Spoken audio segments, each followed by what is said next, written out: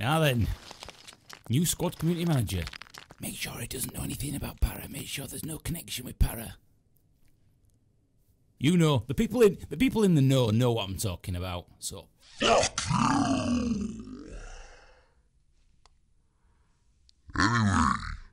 have you been, Uncle Para? Well, I've been over here and I've been over there and I've been everywhere. Been a little bit busy, and if I'm truly honest, I've kind of lost a little bit of interest in gaming. Check your temperature. Thermometer up the backside. Up the council gritter. I don't know, just kind of... You know when you get into games and you have a little bit of a flat line? That's kind of like where I was for a little bit. Been enjoying Unknown Battlegrounds as well. It's really quite cool. And yes, I won the chicken dinner. Even though I'm veggie, I won the fucking chicken dinner. I want a little bit more of a celebration in game than that, if I can, please, with a croaky voice. Anyway, this video really is to, in case any of you haven't been following Post Scriptum, it's fantastic. Graphics are amazing. As you may know, I was lucky enough to be in testing, so there's a lot of things I can't say under NDA, but there are also some things I can say. It's fucking brilliant. Oh my god, if you love World War II, along with a certain other game, which I'll talk about, and this video is really about Post Scriptum, you're going to love it. The graphics, there's a couple of levels in there, well, one of them particularly that we did on testing, and there's a certain area with rows of flowers, and it looks beautiful. And when you see the tanks just come out of the hedgerows, amazing. So if you didn't know, they've actually released 2 videos now a few days ago, so I've got a few subscribers now, so I thought, do you know what, you guys may not have even seen this, you may didn't even know that the new trailer was out, so here it is. I'm going to put it on after this little bit of waffle.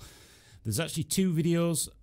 Whether I'll put the second one up, we'll see. The second one's more an in-depth look at one of the game modes, which is completely different to Squad. Even though they are related to Squad, it is kind of its own game, and the video does actually explain that, and you'll get to see some of the assets and things like that. But believe you me, as you well know, I love the MGs and the big guns and things like that. You're compensating, yeah, because my knob is massive. Fuck only fucking idiots say that. I like the boomity boom, I like the RPGs and shit like that goes bang and boom.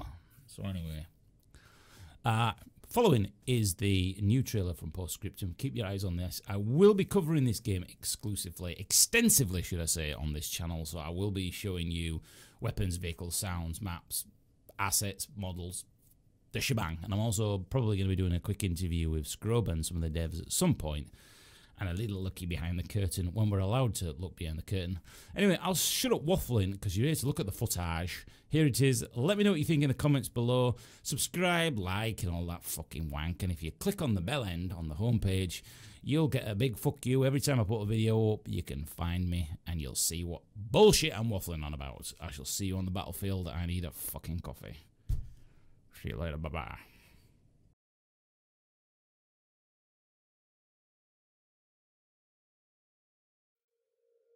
From the people behind Project Reality World War II and Liberty's Highway is born Periscope Games Studio. A group of individuals with one common ambition, creating the next standard in the World War II large-scale battle platform, Post Scriptum. Focusing on historical accuracy, you will relive the events of Operation Market Garden across the fields and towns of the Netherlands, with the environment recreated at a 1-to-1 scale based on military archives, maps and aerial pictures gathered by our Dutch military historian. You will be given the unique chance to fight with the British 1st Airborne Division and its Polish Brigade, the British 30 Corps and several branches of the German Army, such as the Wehrmacht and the Waffen-SS. It's a rare opportunity to experience the intense battlefield of the Battle of Arnhem as you stretch your way toward the bridge from fields across farms, woods and villages. In a 50 versus 50 players setting, you will have at your disposal more than 40 weapons and 50 vehicles accurately remodeled, including cars, transport trucks, anti-tank guns, armored recon, artillery and tanks. With an intense need for cohesion, communication and teamwork, You will have to make use of our integrated VoIP system, call in logistics capable of towing field guns and supplies to reinforce the front line, or request an artillery barrage and/or air support at a designated location.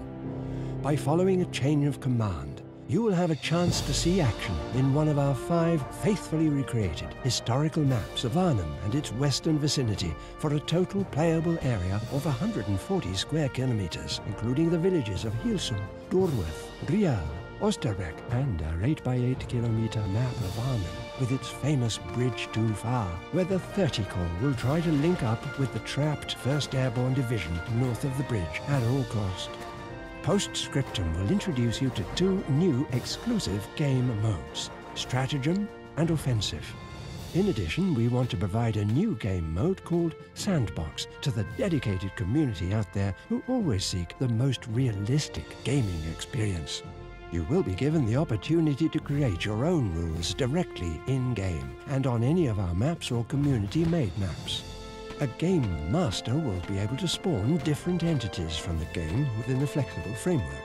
They will then be able to create their own objectives based on mission templates available such as free roam, escort the tank, destroy the bridge, capture the area, resupply the area, link up with the division, and an infinite amount of other combinations.